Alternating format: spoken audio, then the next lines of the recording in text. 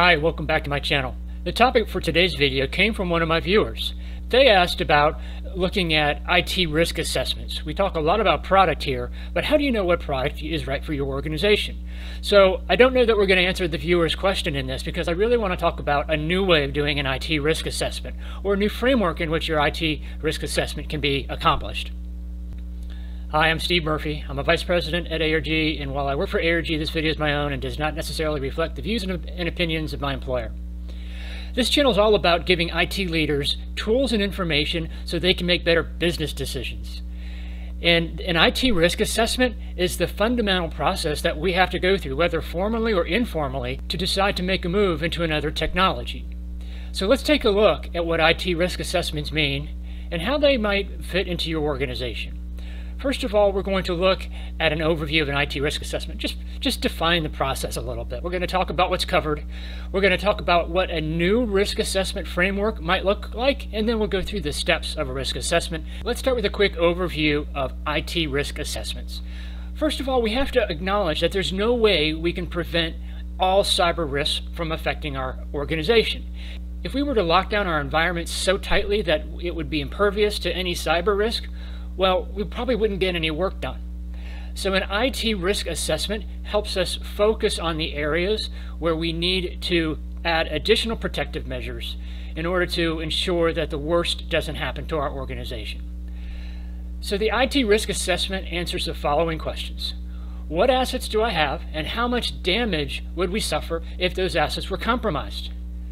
The next question is, how would those compromise of the assets affect our business? And then lastly, what are the events that could compromise the assets, and how likely are those events to happen? That's what the IT risk assessment attempts to answer. Now, from a coverage perspective, we look at the assets of the organization. What systems do we have? What data are we storing? And what intellectual property are we trying to protect? From a resources perspective, we have to assess people first, and then of course our relationships. These are primarily partner relationships, or they may be customer relationships, and how they affect our security posture. And then what are the processes that we have internally that both make us more secure and sometimes compromise security? Lastly, what are the activities that we're trying to protect? This is essentially the operations of the organization. How do we keep operations functional while we're also trying to keep them safe?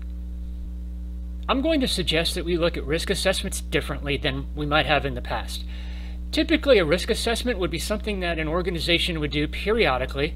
I've heard every 1 to 2 years you want to do a risk assessment. I think that a 2-year interval and probably even a 1-year interval is way too long in today's dynamic environment, but something that you would do periodically to evaluate your overall risk posture.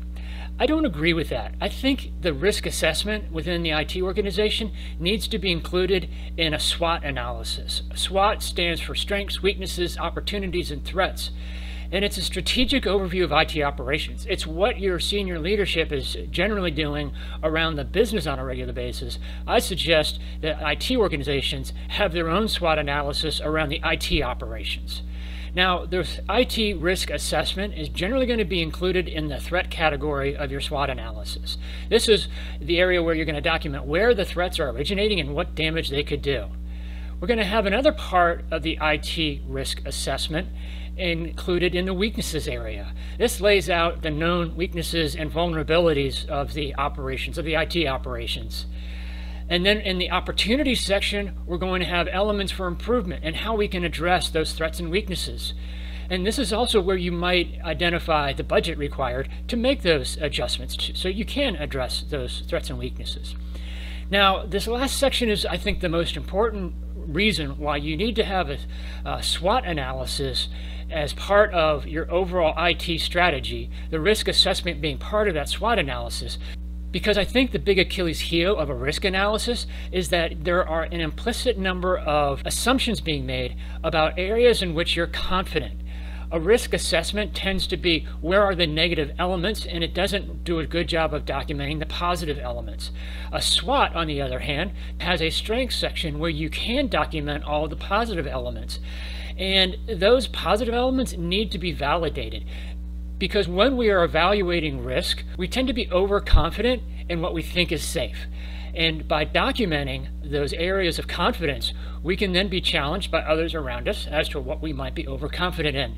And at least if something bad does happen within those areas in which we're confident, we at least have a source document to go back to that substantiates the level of confidence that we put in those measures. So I think a SWOT analysis is really a much better framework for a risk assessment than a standalone process. Let's get into the process of actually going through a risk assessment.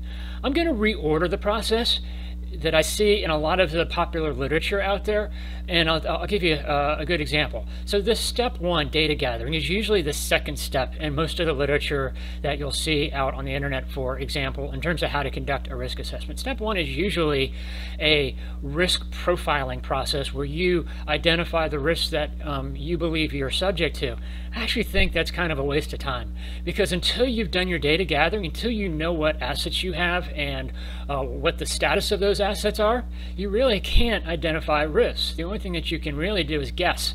And so rather than guessing, I'd rather gather data first, and then we can work through an informed process in terms of determining where we have risks. So what does data gathering look like? Well, of course, we're going to take an asset inventory. We're going to run a vulnerability assessment tool. That may be an automated tool. You might have a third party come in and do a vulnerability assessment for you. It may be something that comes out of your SIM, and your SIM will have other analytics that will be available to you to help you identify the data and the sources of the threats that are coming into the organization or being presented to the organization. You might have a third party, or you might do your own penetration test to identify some pockets of exposure that you have, both internally and externally. And then you're going to want to look at your cloud service security tools as well.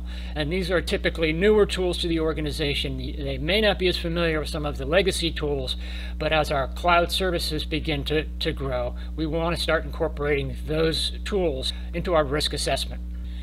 Now we want to evaluate our risk profile. So in that, we identify the threat sources. Email is a typical threat source, for example, and then identify the threat events. So someone might download a malicious attachment through their email account. We then identify the vulnerabilities and predisposing conditions. Maybe that endpoint hasn't been updated with the latest operating system patch. That's a predisposing condition that might make that laptop more susceptible, or that endpoint more susceptible to accepting that malware. And we want to evaluate the likelihood of this event happening and determine the impact. And then lastly, we get to the risk. So the impact times the likelihood is generally the risk. And I like to calculate risk in two ways. The first is hard dollar risk. So if someone downloads an attachment from an email and it infects their endpoint, that endpoint malware propagates through the system and ultimately corrupts our inventory system, so we can't ship orders for a week. That hard dollar impact are the sales that were lost during that down period. The soft dollar impact is the customer goodwill, the discounts or returns that we might get because our goods were not received in a timely basis and customer sourced it from another vendor possibly, and the reduction in future orders from those customers. Those are all soft dollar costs that are really hard to quantify, but super important for us to understand the overall risk to the business.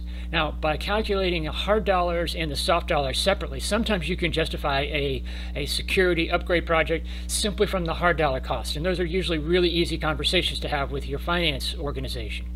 If you need to go to a soft dollar type of conversation because you need more risk associated with the vulnerability to justify the solution, those tend to be more challenging conversations with finance and those responsible for allocating budget. And you might need to get your business line owners involved to help support the business case. And that gets us into the last step of a risk assessment. And again, I said this was going to be pretty high level. The last step, though, is communication. And my recommendation is communicate with those business line owners first before we take something to the executive team. Because the business line owners will understand the context of the threats that we're talking about and will help you establish more of that context within your own report. And they can also be strong advocates for you within that executive team to help you mitigate some of the risks that you've identified. So then you want to take it to to the executive team. Hopefully at some point you get budget allocated. And lastly, you're going to want to give regular updates to the organization as to how you are going about mitigating these risks. Those are the key 4 communication steps that I would see coming out of a SWOT, or strengths, weaknesses, opportunities, and threats, that is supported in a IT risk assessment type of process. As always, feel free to reach out for a further conversation. I'm always happy to hear from my viewers. My contact information is in the description of this video, and again, I'm happy to hear from you at any time. If you got some value out of this video, I'd appreciate a thumbs up, a like, and thank you very much for doing that. And if you want to return to this channel at your convenience in the future, the best way of doing that is by hitting that subscribe button. That will put my videos in your feed, and you'll be able to come back here at your convenience. And with that, I thank you for your attention, and I hope you have a great day.